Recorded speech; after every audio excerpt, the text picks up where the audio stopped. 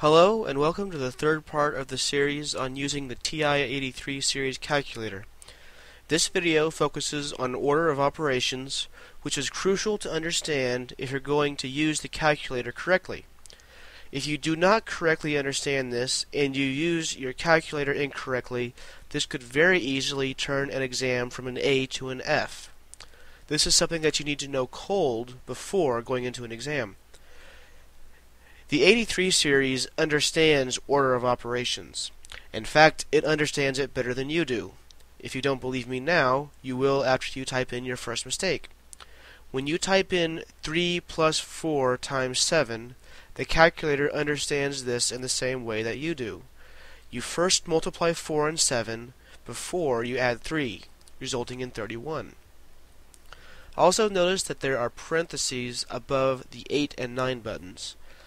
These function exactly like you expect them to.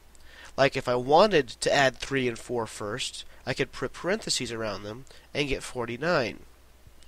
Open parentheses, 3 plus 4, close parentheses, times 7, enter, which returns 49.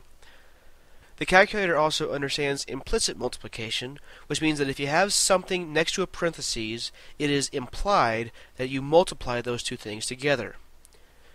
So if you have 4 in parentheses and then a 3 outside of it, then that would be 3 times 4. Or in this case, I can also rewrite this 3 plus 4 times 7 without writing the times, and I will still get 49.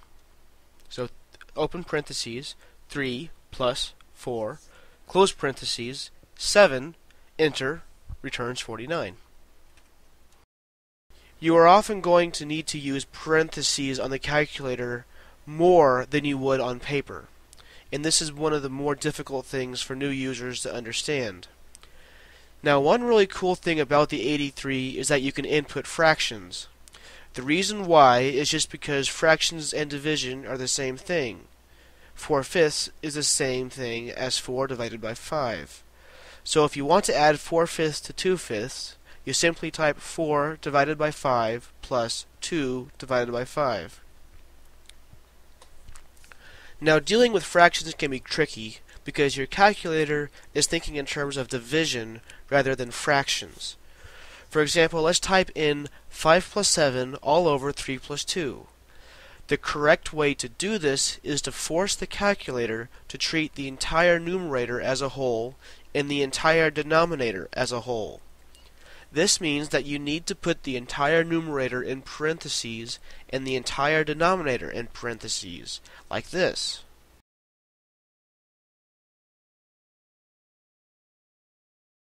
A very common mistake that I see is people typing this instead.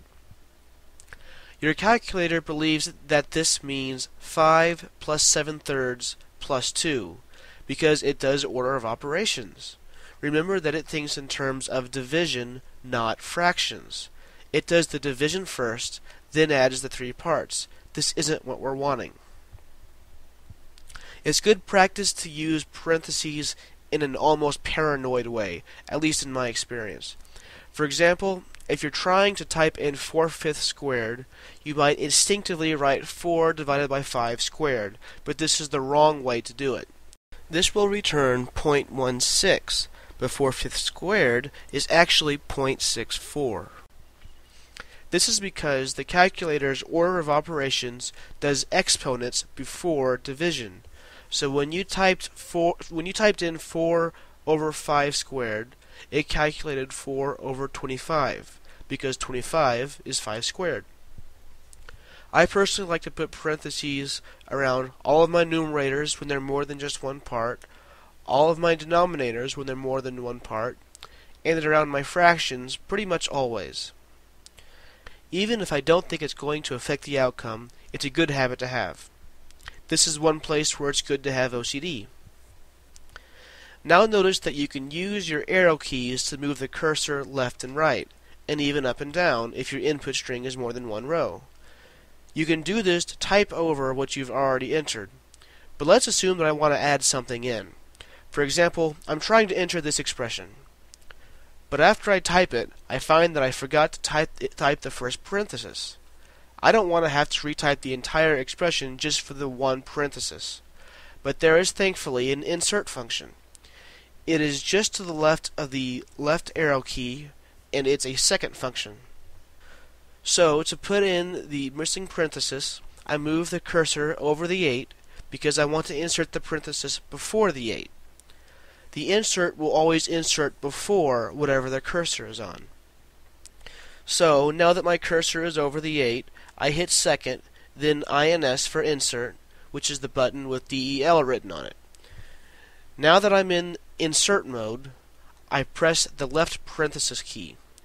When I'm done, as soon as I move my cursor, it will switch away from insert mode, but until you hit an arrow key or the enter key, it will stay in insert mode. Now you probably noticed that we pressed the DEL key for the insert function, but as you might be able to guess, the DEL key is the delete key, and it works basically the same as the delete key on a computer keyboard.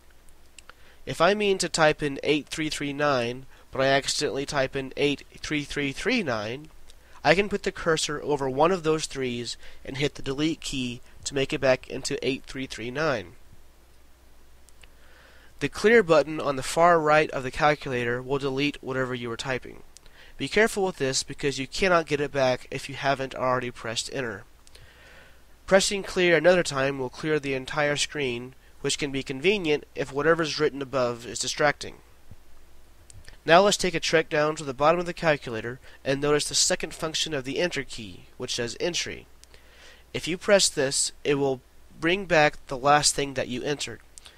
So say I try to enter 2 plus 7 all over 3, but I make the mistake of not using parentheses.